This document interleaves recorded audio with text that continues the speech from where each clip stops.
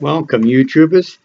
This is a video about a man called Bernard Vann who won the VC in the First World War in 1918, and he was from Rushden, so this is a special day for him. And we have a marching band. This is a Mercian regiment, and the Mercian regiment was formed from three regiments: the Cheshire Regiment, the Worcestershire and the Sherwood Forester Regiment, and the Staffordshire Regiment. Now this particular regiment, they have a ram.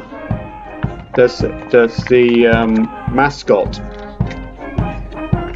Now the official mascot of the Mercian Regiment is a private derby, a Swaledale ram presented to the regiment by the Duke of Devonshire from his own Chatsworth estate flock.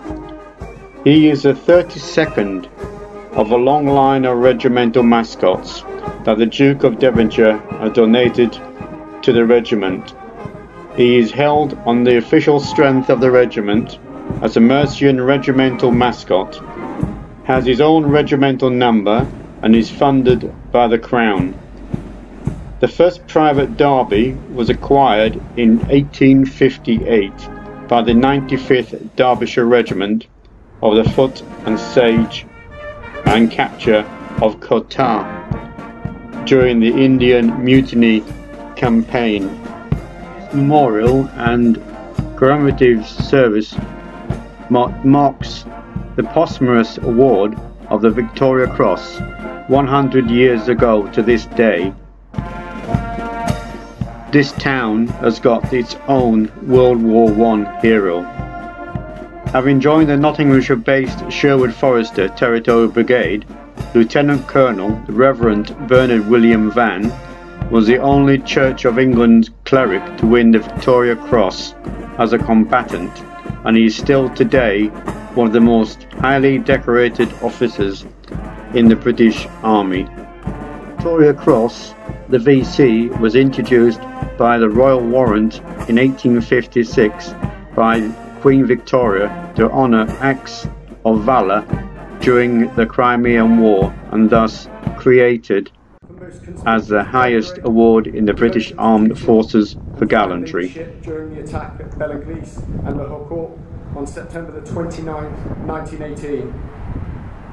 He led his battalion with great skill across the Canal du Nord through a very thick fog and under heavy fire from field and machine guns. On reaching the high ground above Bellenglise, the whole attack was held up by fire of all descriptions from the front and right flank. Realising that everything depended on the advance going forward with the barrage, Colonel Vann rushed up to the firing line and with the greatest gallantry led the line forward. By his prompt action and absolute contempt for danger, the whole situation was changed. The men were encouraged and the line swept forward. Later, he rushed the field guns single-handed and knocked out 3 of the detachment. The success of the day was in no small degree due to the splendid gallantry and fine leadership displayed by this officer. Lieutenant Colonel Vann, who had on all occasions set the highest example of valour, was killed near Ramicourt on the 3rd of October 1918 when leading his battalion in attack. Now we have the unveiling of the plaque, which you'll be able to see at the end of this video, the exact inscription on this plaque. Let us then pray.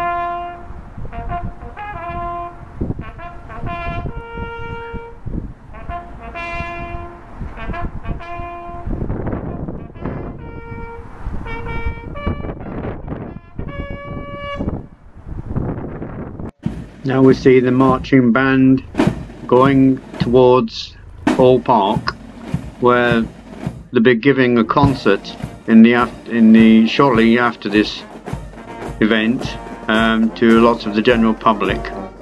So they're going to play a number of traditional songs, and I'm sure that everybody who attends that will be more than pleased. And this is the ram, the mascot of the regiment. And this is the plaque, as I promised. And there it is, Lieutenant Colonel Bernard Vann, Sherwood Forester, Nottinghamshire and Derbyshire Regiment, 29th of September to 1918.